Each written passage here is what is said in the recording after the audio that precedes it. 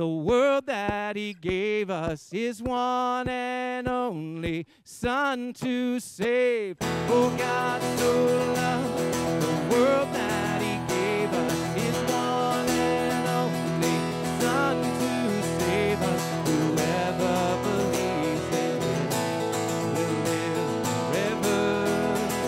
Power of hell, the power of hell forever defeated. Now it is well. I'm walking in freedom, for God so loved the world. Bring all your failures, bring your addictions, come lay them down at the foot of the cross. Jesus is waiting. God so loved the world. Good God Almighty, I hope you find me praising your name no matter what comes, 'cause I know where I'd be without your mercy.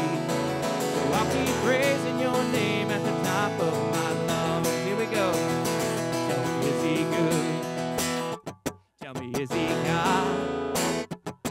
He is good, God Almighty. Praise him in the morning, praise him in the noontime, praise him when the sun goes down.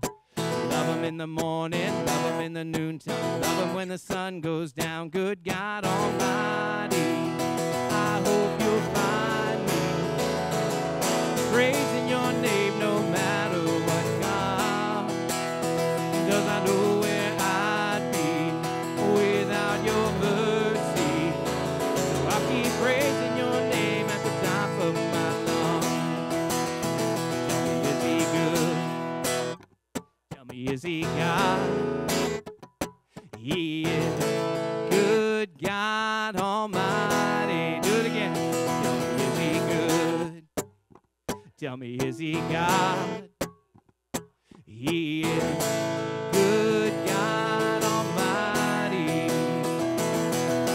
Jesus in the morning, Jesus in the noontime, Jesus when the sun goes down. Jesus in the morning, Jesus in the noontime, Jesus when the sun goes down. Jesus, we have come to worship you today. Father, we are grateful to be here, gathered together, singing to you, singing about your amazing grace. Father, let your Spirit pour forth on this place today, Lord. We ask that in Christ's name. And all of God's people said, amen. Good morning. Give somebody a fist bump or a chest bump, depending on how much you like them, and just say hello this morning. And say hello. As you're being seated, we'll prepare ourselves for communion as you go ahead and seat somewhere. At home, if you're at home, we ask you to go get some bread and juice or bread and wine. This is a simple supper. It's always meant to be simple. It's not meant to be complicated. It represents the body of Christ, the bread. It represents the blood of Christ that was shed for you and me 2,000 years ago, which we cannot change. We cannot add to it. Jesus Christ died for us while we were still yet sinners, so that we could be saints, people of God. So there's communion right in front of you. There's a cup there. So as you know, on the top, the very thin layer on the top is the bread. Underneath is another layer for the juice. As we sing this song, it's about satisfying ourselves each day with God's love. Nothing. Jesus said nothing is greater than a person laid down his life for his friends. He said, I just didn't give you instruction about love. I gave you the greatest illustration about love. That I came and lived as a man, fully righteous, died on the cross, and rose again. It's not just instruction, it's a full illustration. Here's how much I love you. I'm willing to die to get you back. So as you worship him and prepare your hearts, do that during this song, and then we'll take communion together when I come back up.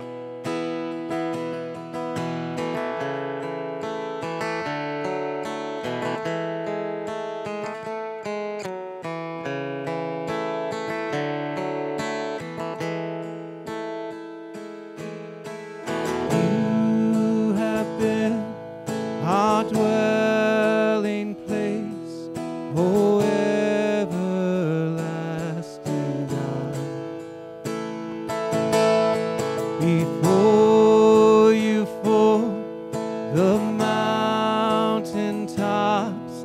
You were before it all. And soon our lives turn back to dust. When the sun comes up, satisfy us before the day has passed us by, before our hearts forget all your goodness. Satisfy us with your love.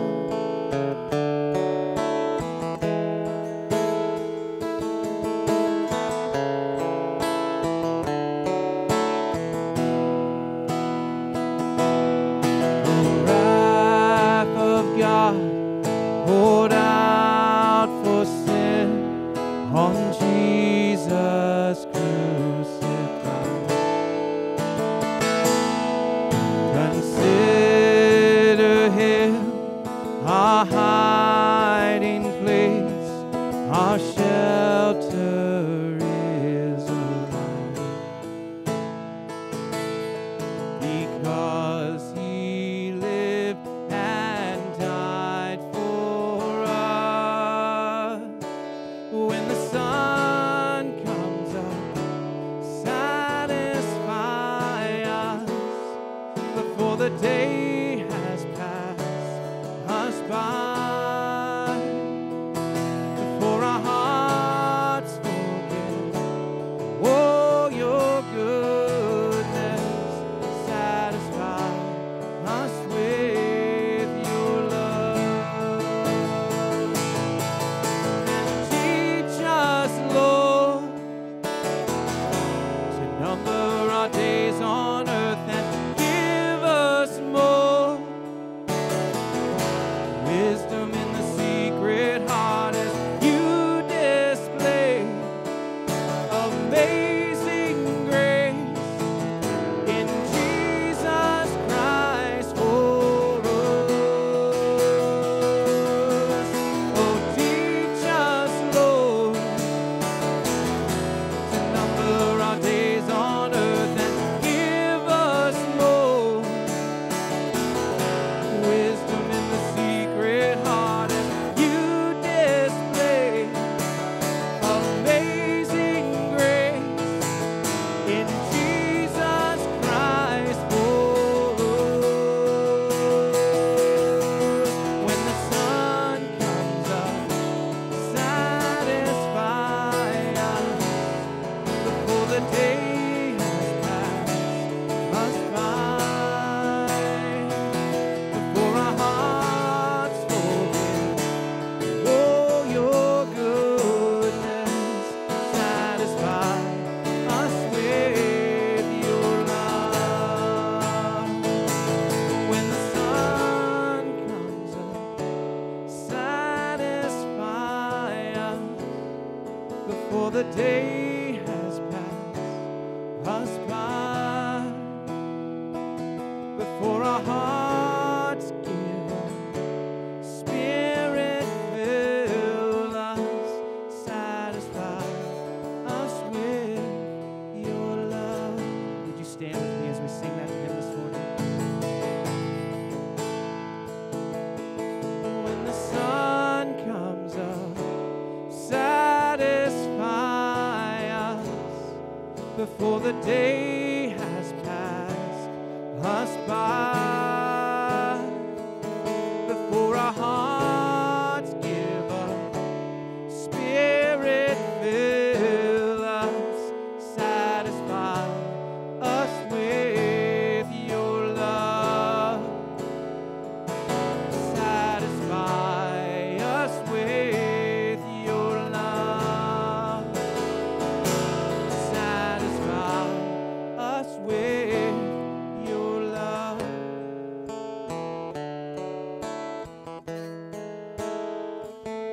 Was betrayed. He took the bread, and he gave it to those he loved and those who loved him, and he said, "Take and eat.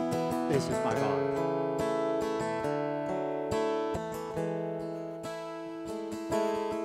On that same night, he took the cup. He said, "This represents my blood that is shed for you. It's a new covenant, a new agreement. The Father has made through the Son by the Spirit that all of his people who put their trust in Christ and his sacrifice are not only free and forgiven, but now we're called children of God. Take and drink." Let's sing that chorus one more time as he'll lead us in prayer. Let's sing to him. When the sun comes up, satisfy us before the day has passed us by, before our hearts forget all your goodness. Satisfy us with your love. Satisfy us with your love. Oh, please satisfy us with your love. Father, there is nothing we could add to the work that was done for us. What a gift. What an absolute gift of pleasure that we can enter in. That no longer are we slaves to sin. No, Lord, we are free now. We are free from it all, and we are free to love you.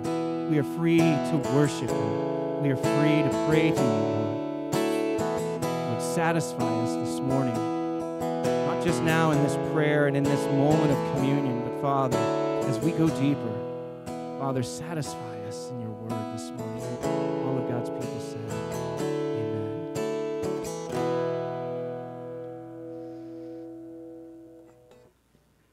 Good morning, church family. My name is Melissa Dunn, and I have the privilege of reading scripture with you this morning.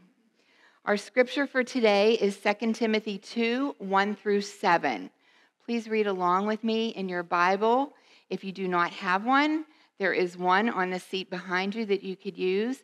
And if you are here visiting and you do not own a Bible, please feel free to take it home with you. It is our church family's gift to you. 2 Timothy 2, 1 through 7. You then, my child, be strengthened by the grace that is in Christ Jesus, and what you have heard from me in the presence of many witnesses. Entrust to faithful men who will be able to teach others also. Share in suffering as a good soldier of Christ Jesus. No soldier gets entangled in civilian pursuits, since his aim is to please the one who enlisted him. An athlete is not crowned unless he competes according to the rules.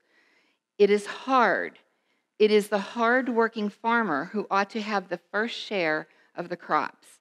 Think over what I say, for the Lord will give you understanding in everything. And all God's people said, Amen. Please be seated. A few announcements this morning. Please fill out the connection cards which are on the seat in front of you if you are visiting or if you attend regularly. There are also other announcements in your worship guide. So make sure, and they're on the back, make sure you read your worship guide. And if you have any questions, you can always call the church office if you would like. We have a new transformation verse for October, and it is 2 Timothy 2:2, and it is, teach these truths to other trustworthy people who will be able to pass them on to others. 2 Timothy 2:2. It's good to memorize scripture because there's times in our lives when we really need it, it pops up, and that scripture will pop up and we'll know it, and God will work through that. I'd like to pray now for Pastor Todd and Jackie Belay, who will be coming up. So let's pray. Father God, I just lift this church service to you. I praise you for your Holy Spirit being here, Father God. I thank you for this church family. I thank you for Pastor Todd. I pray that your power speaks through him today, Lord, that hearts are open, Father God, and that we remember everything that you have taught us through him. Thank you, Father, for the shepherd that he is to this church and how he sees us as his sheep and he loves us, Lord. And Lord, I pray for Jackie today as she comes forth and shares her testimony. I pray that it is so powerful and that people hear it, Lord, and that you speak your peace into her, Father God. Thank you for Jackie and her life and her story that is your story that you have given her to share, Lord. In Jesus' name we pray. Amen. Amen. Would you welcome Jackie this morning?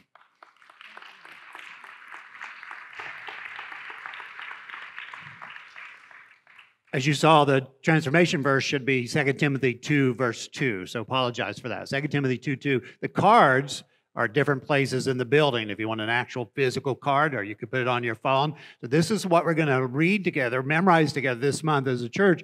But we're going to take that verse, hopefully, and we're going to pray it for one another and for other people. Jackie is one of those people that's been living it out for a while. So, Jackie, would you tell us a little bit about yourself? Sure. I've attended at MCC for about 15 years, and I'm a church member, and I was baptized at Presque Isle in the summer of 2009. And I've been married to my husband, Mike, for 30 years, and we are greatly blessed with 2 young adult sons, Cody and Nathan. So, Is that when you, that time period, is that when you became a Christ follower, when you got baptized, or had it been a while and then you got baptized? Yep. I was raised in a Catholic home, and I went to church, but I considered it to be obligation. I just did it because that's what I was taught to do. I didn't desire to grow deeper or to look into God's Word. So in 2004, my family moved from Girard to a neighborhood very close to here, and I met one of the neighbors, came right up to me. She was my age. She has 2 children that were my children's ages, and that mother was Karen Lentz. And she walked alongside us, and God just used her greatly to bring my family to Christ. So she introduced my children to children's ministry, Awana, Vacation Bible School, and invited us to church. She introduced me to women's Bible study, and through that, the Lord just got a hold of me and grew me and gave me a desire to learn more about His Word and to grow. Just very thankful for her. And since that time, I've served in ministry. I've worked at the church here, and I just want to give back to God for what He's done in our lives. So, Amen. The second question, just to follow up that as it comes on the screen here, as you started to grow, how's a D group, a discipleship group, grown you? Well, in 2016, as I said, I worked at the church, and yourself and Pastor Brad had introduced D groups, and you modeled peer journaling for the staff, and we did it and learned it, and then we were encouraged to invite a couple people to walk alongside us and to meet with us regularly, and I immediately thought of 2 people, and those 2 people were Lisa Fetterman and Cindy Weiner, and we pretty much meet together to this day. Our group has changed. We've had people come to our group, leave our group. I've actually been in different groups, and we're back together. So another person that asked to join our group is a younger generation mother, and that's Lisa Dugan. And it's just nice to walk with her through her season of life because we've all been there, and we can support and encourage her. And just this week, another person joined our group, and that's Kim Owens. Wonderful. So I've known her for many years, and we're just very excited to have her in the group and see how that goes. That is the biblical model. Older women, just a little bit older. Younger women. Thank you. That's the words that are used in the Bible. Older women teach, older men teach the younger men. Yes. Final question. See here as it comes up. I forgot what it is. We'll see. Here it goes. What changes in your group have you made to grow deeper? Well, the group itself is just phenomenal. These women are always available. They're always truthful. We can discuss things in our lives. God puts things in our lives to create dependence on Him. So we all have issues, and we have family, we have marriage, we have children. We're very transparent with each other, and it's just so nice to have those people. We had been doing here journaling for probably 3 years almost, and somebody in the group just said that maybe the here journal was getting a little bit routine for them, and we talked about it, and we said, yeah, we could change this up. So we did a study by Angie Smith. The name of that study is Seamless, and it just describes every book of the Bible and how it's woven together for God's plan for our salvation. And we finished that one, and she introduced a second study called Matchless. So we went through that study, and it's actually describes Jesus' life on earth. And just this past summer, we did something kind of challenging, and we read C.S. Lewis's book, The Screwtape Letters. And you had talked about that last week, and we were glad that you said C.S. Lewis is like a scholar, because we had to look up half the words in the book. And my book is circled with meanings, but you have to do that to get the concept of what he's saying. And this book is just Satan's perspective of how he chips away at our Christian witness and tries to destroy us very subtly. So it's a great book for discussion, because it's a lot of little chapters, each with a theme or a topic. So it's not scripture, it's not biblical, but Cindy Weiner said, every time we read on a topic, let's look into God's word and bring scripture to the meeting. Yeah, so that's that great. was just awesome that we did that. And that book was written in 1940, but it's so applicable today. So it's just amazing to go through that and be aware of Satan's attack on us. So That's powerful.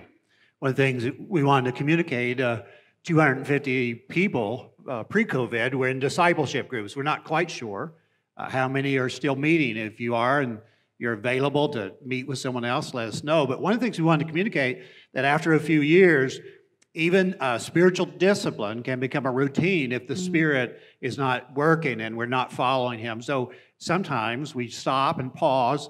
We read large texts of Scripture, or we read a book, or we start serving. And one group decided to serve for a month, so they serve in downtown. So just listen to the Lord about how He's working in your season of life, but also who's the next person to bring in the group. One way a group will grow stale is if it becomes a holy huddle, and it never prays for anybody, never looks out to anybody else. So, Jackie, I've noticed you over the years, you are very aware and concerned about other people, and they're not connected and their needs. And so I just want to say, we see Christ in you. thank you. You're welcome. I see Christ in you. Thank you. Thank you. Thank you. May we pray. Sure. Father, as we go to the Word, and as Jackie has said, we are here to be people who know you, grow in you, and then go for you wherever you send us. Use us to be a part of your mission across this world, how we can advance the gospel, the good news. In Jesus' name, amen. Jackie, thank you.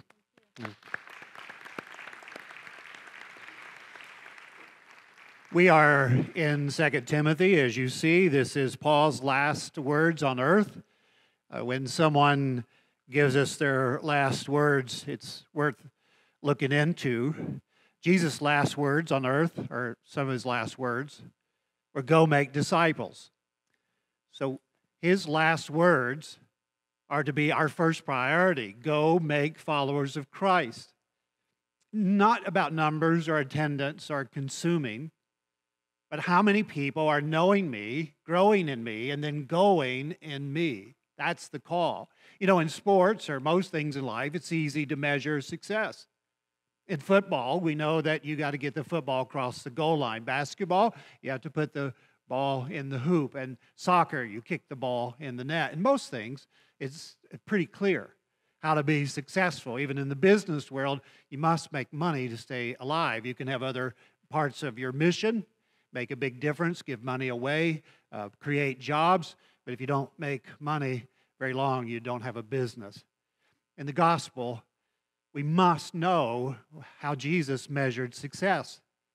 He never measured it by megachurches or by money or by programs or how many things the kids have that would satisfy them.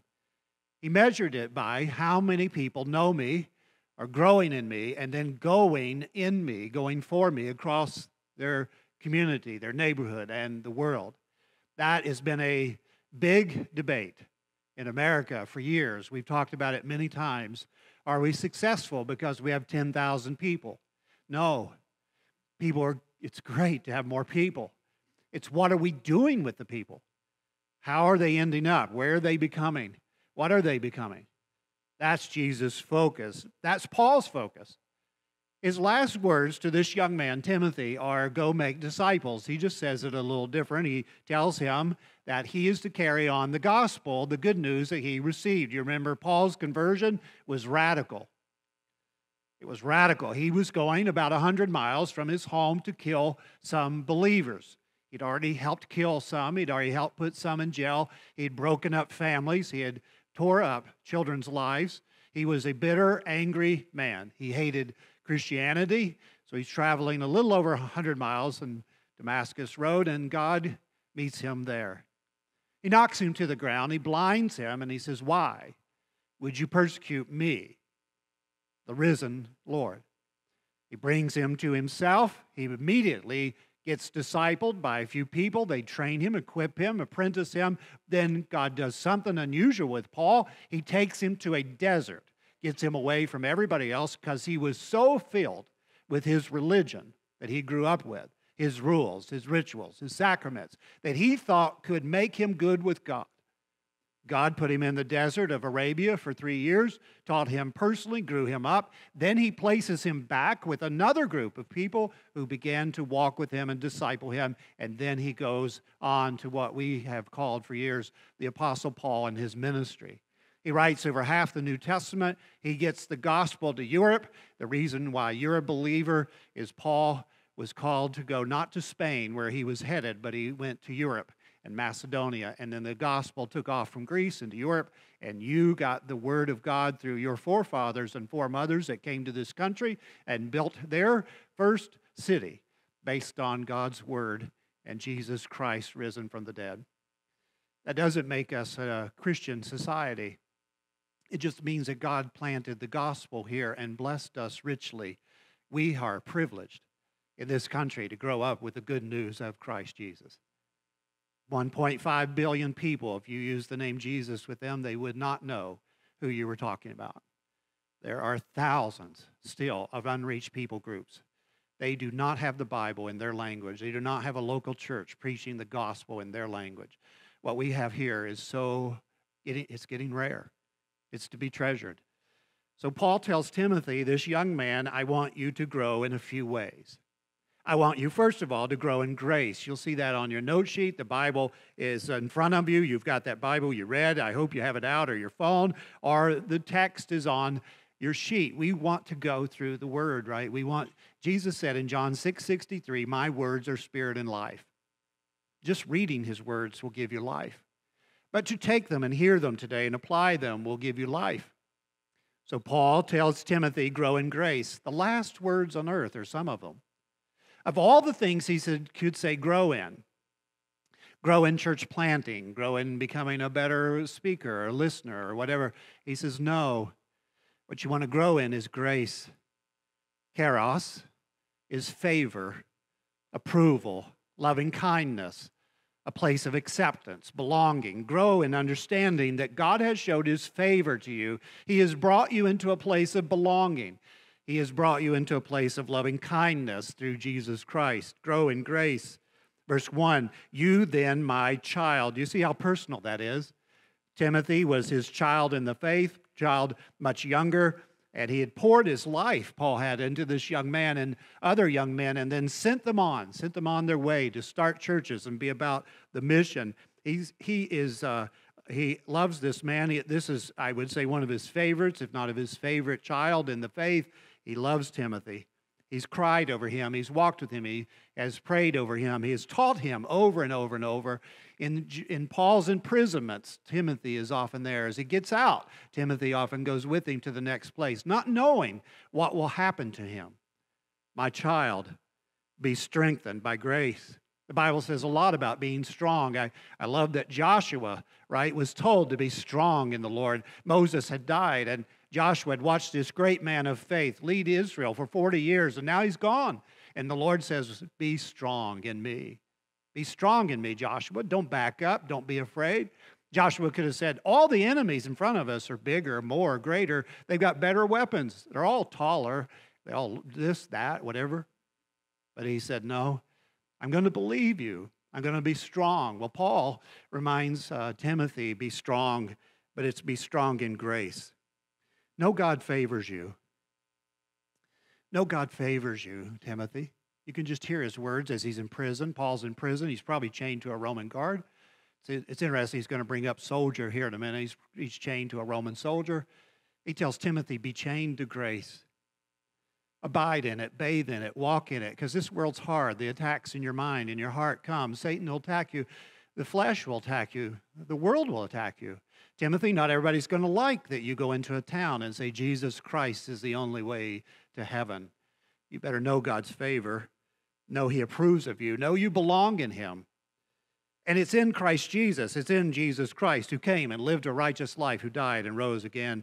A man here recently asked me how to give a blessing to his children. I so admire him. He wants to write emails or notes to them and leave it behind of how he wants to bless them, like the Old Testament saints. They would bring in their children, lay their hands on them, meaningful touch, and words of affirmation. Smalley and Trent wrote about the blessing years ago. We've talked about it many times, and he's getting towards the last part of his life.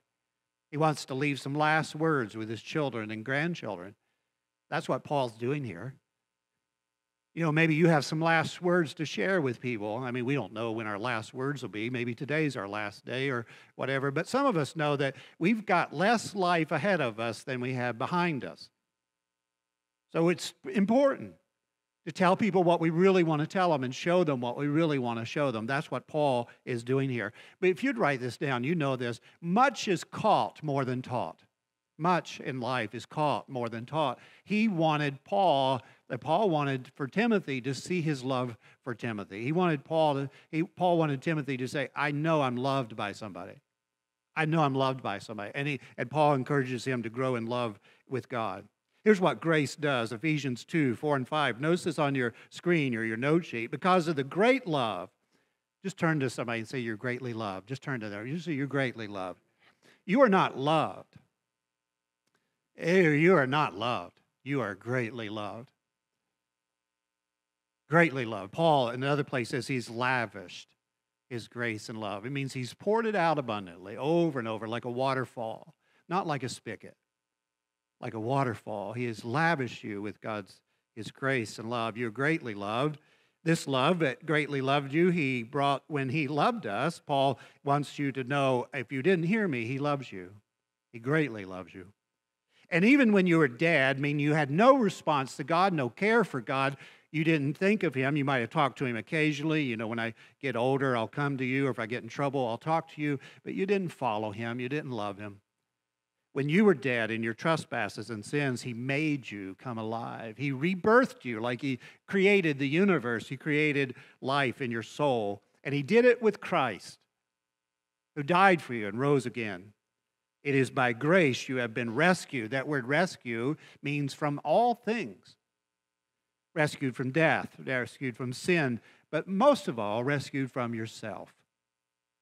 You don't have to be in control of your life anymore. This gives you significance. Would you underline that word or circle it? It makes you valuable. You have been given life because Christ died for you. You have significance in him. You have value, identity, worth. No one can take that away from you. Now, we can hand it to them. We can give it up, but no one can take it from you. Your value and significance is what God has declared about you. It's interesting, before Paul says, here's the steps to go teach somebody, he says you must become somebody. You must become somebody before you go teach somebody. Grow in grace. Understand who you are and the significance God has given you. 2 Corinthians 12:9. My grace, God said, is sufficient for you. My power is made perfect in weakness. Therefore, I will boast, Paul said.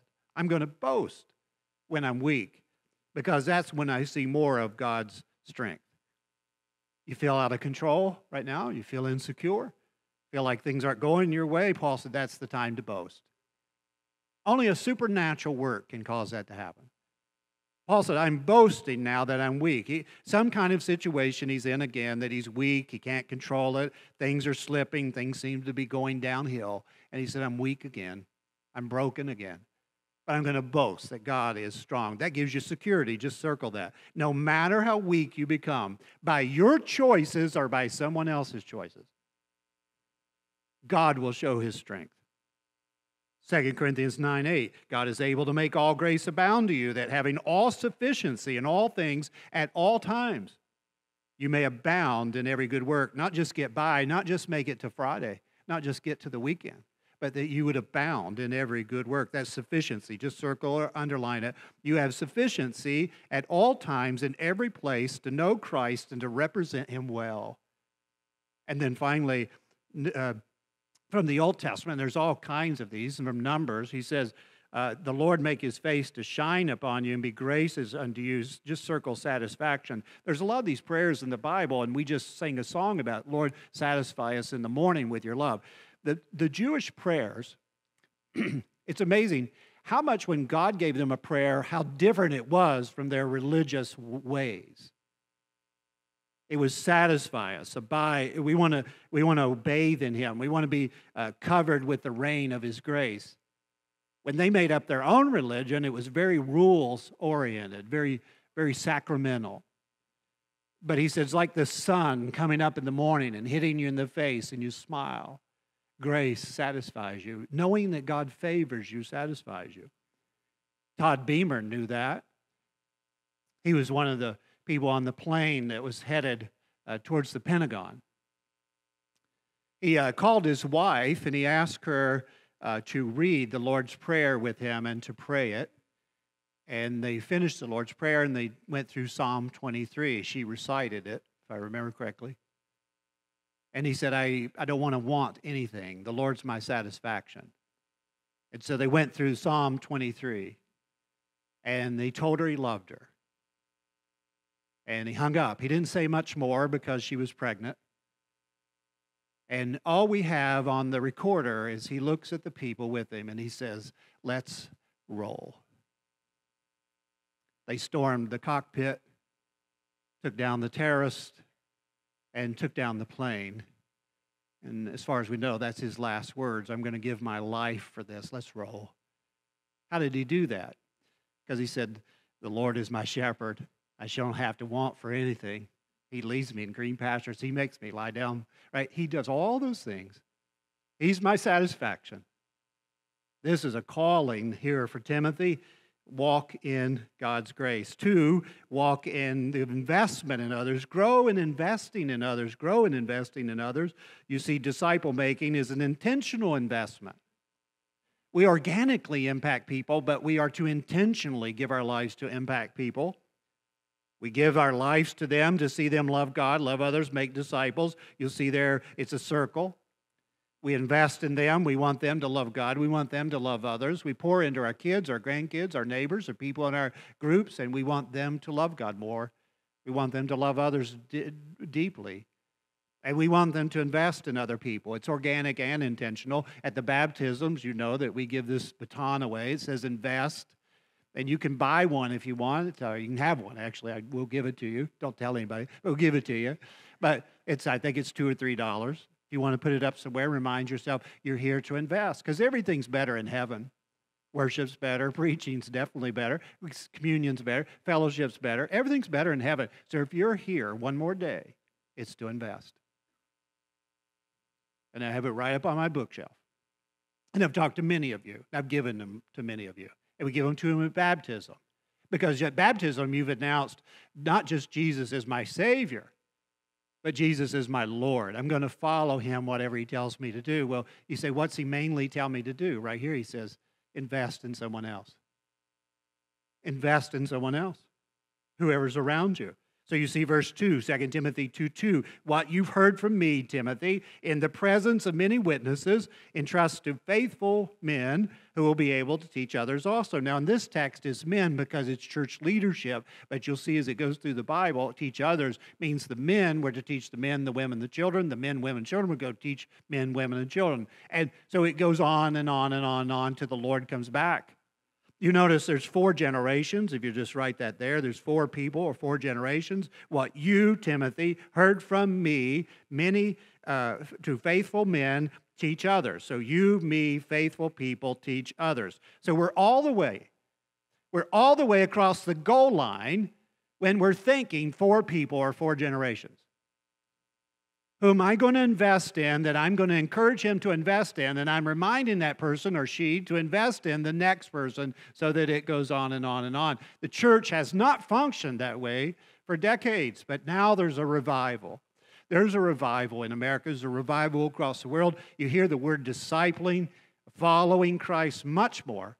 God is doing a revival in the mess of our world.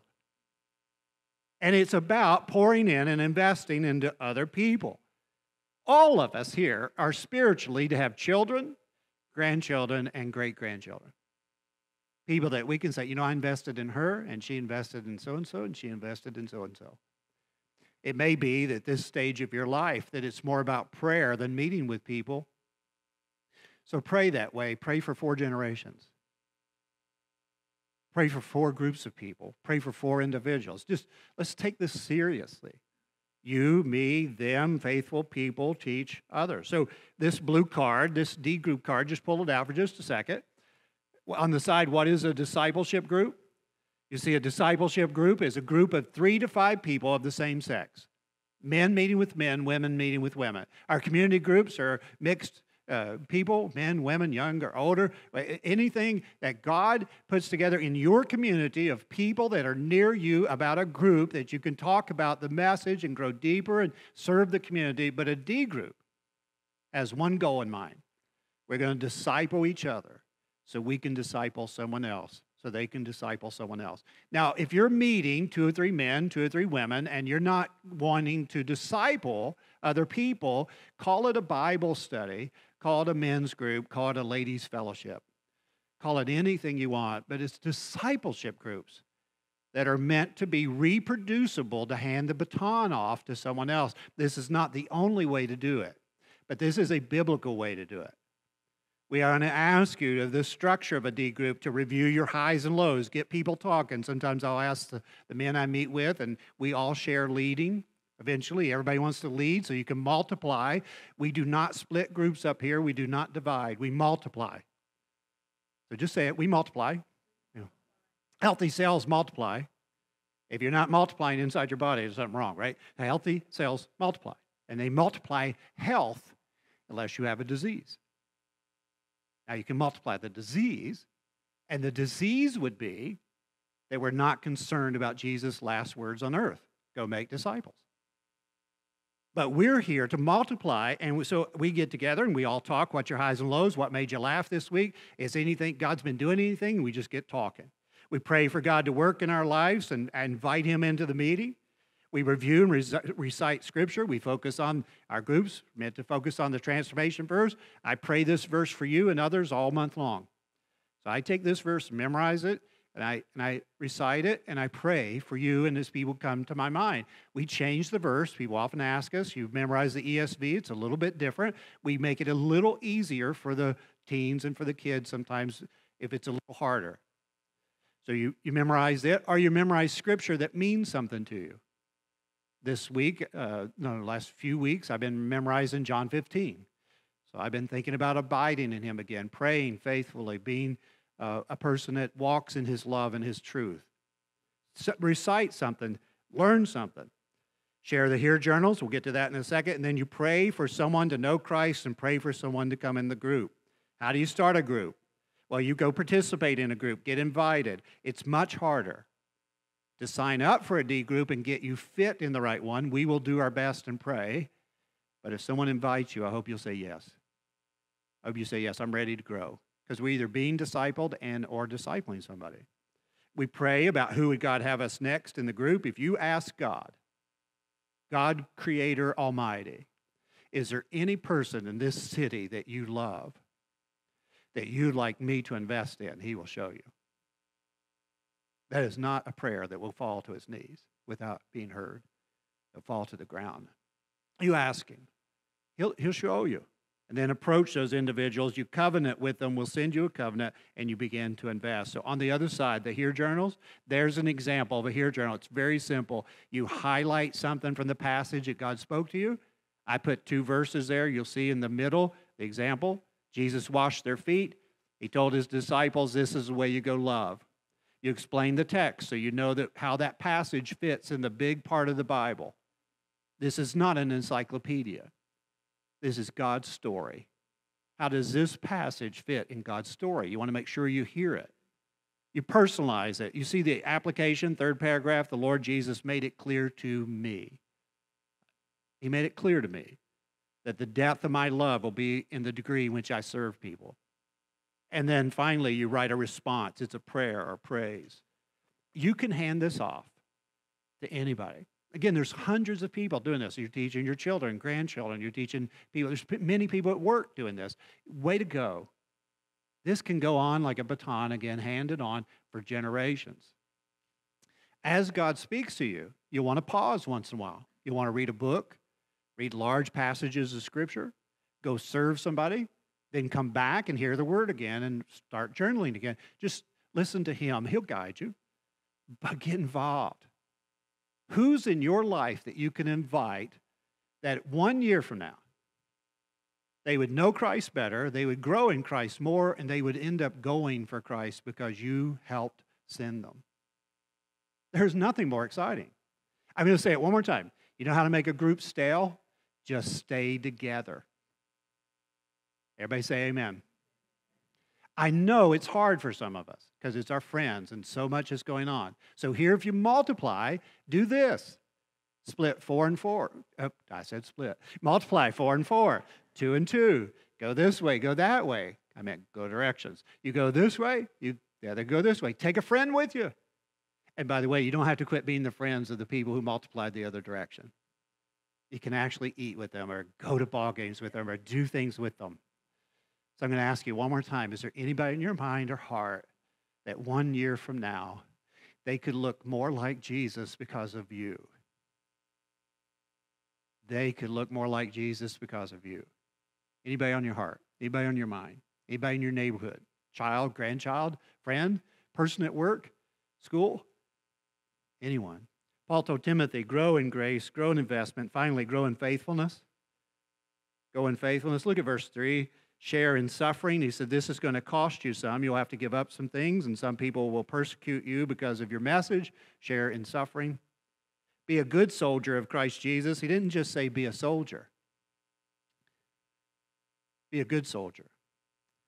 Be a righteous soldier of Christ Jesus. You know, soldiers give up so much. It has been a shame to watch this year how dishonored the police and the army and different people are. It's a disgrace. There's bad cops, there's bad soldiers, there's bad pastors. But overall, most people I know in those kind of ministries serving, they're putting their life on the line. They care about people. They're investing in people. They're to be honored. The Bible says they're to be honored. They give up a lot. He tells this young man, he says, Timothy, you won't have a cushion life and easy, and you'll have to get up some mornings to go meet with somebody and some late nights. You'll have to give up some things, and you'll have to suffer sometimes if you really want to see somebody grow in Jesus. The first analogy he uses is a soldier, and he says, don't get entangled in civilian pursuits, but please the one who enlisted you. Roman soldiers couldn't own a business. They couldn't even get married. They had 2 goals. Roman soldiers had 2 goals. Make Rome great, please Caesar.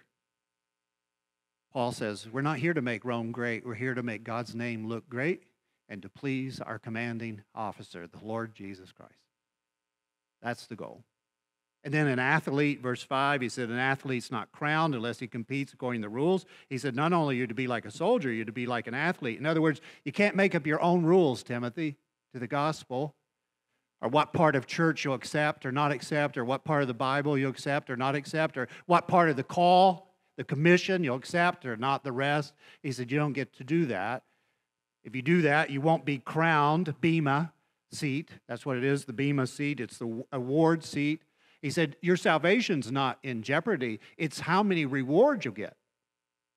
The bema seat is different than the evaluation seat, the judgment seat. We'll never go before the judgment seat. We go to the bema seat. We're already an athlete on his team.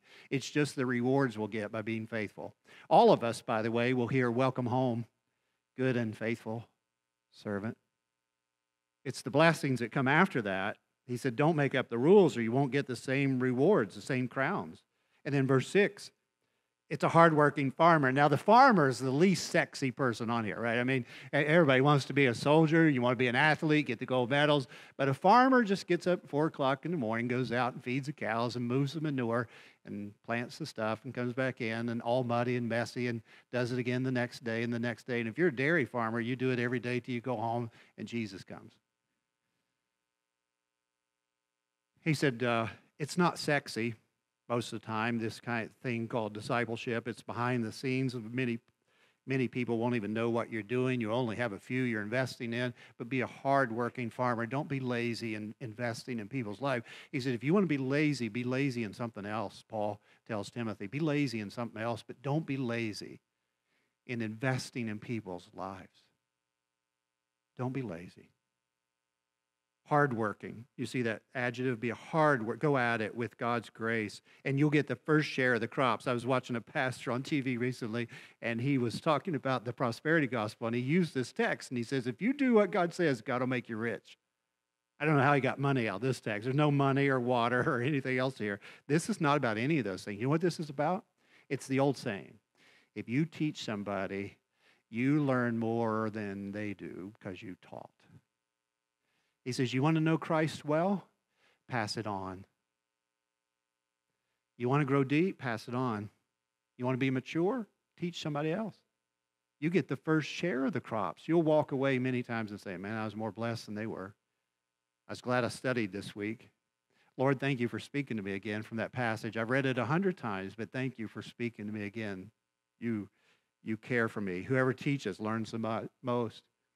I just want to end. In Paul's day, they took an older oxen, and put it with a younger oxen, and they'd put the board over them, the plow, to get ready for the plow.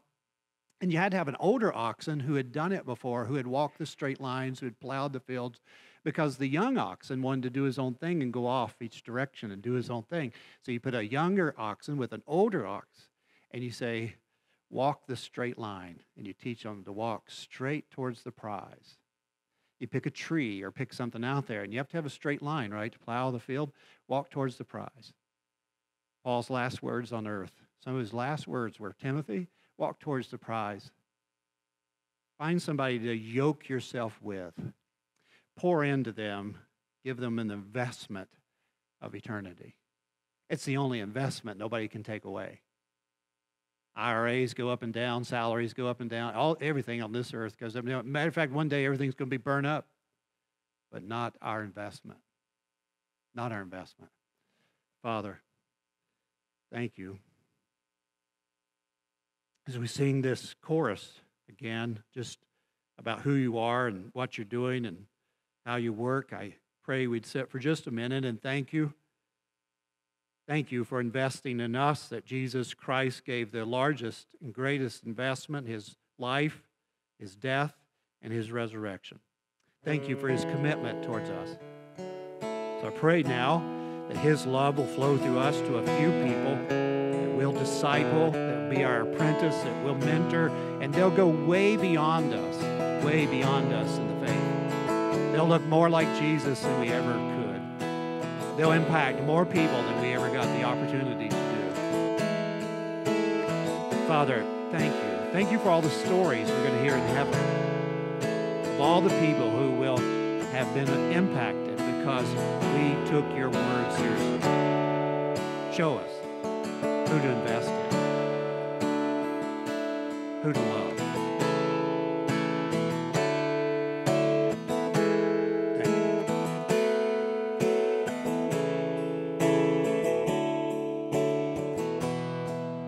Would you stand with us, please?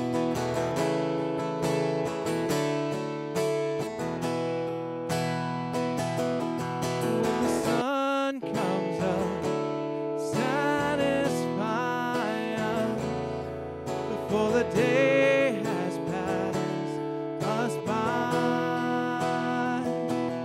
before our hearts forget all your goodness. Satisfy us with your love and teach us, Lord,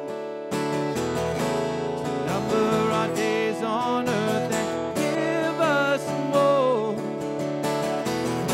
wisdom in the secret heart as you display amazing grace in Jesus Christ for us. Teach us, Lord, number our days on earth and give us more wisdom in the secret heart as you display amazing grace in Jesus Christ for us.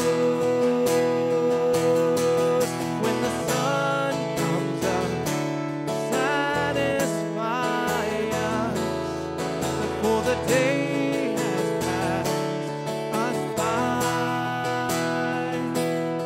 before our hearts forget all your goodness. Satisfy us with your love.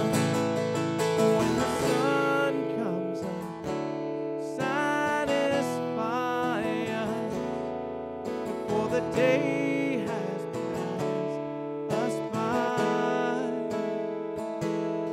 before our hearts give up. Spirit, fill us, satisfy us with your love. Satisfy us with your love. Satisfy us with your love. Now, I never heard a message like that, huh? Do you not feel set and ready to go? I hope you're not just going to sit on the sidelines. Because as athletes, we can do that. We can sit here and we can listen to our coach say, yeah, go, go, go. Yeah, yeah, yeah. And then we sit right back down and go do it. I pray we don't leave here to just go back and sit. I pray that wherever you go with Christ.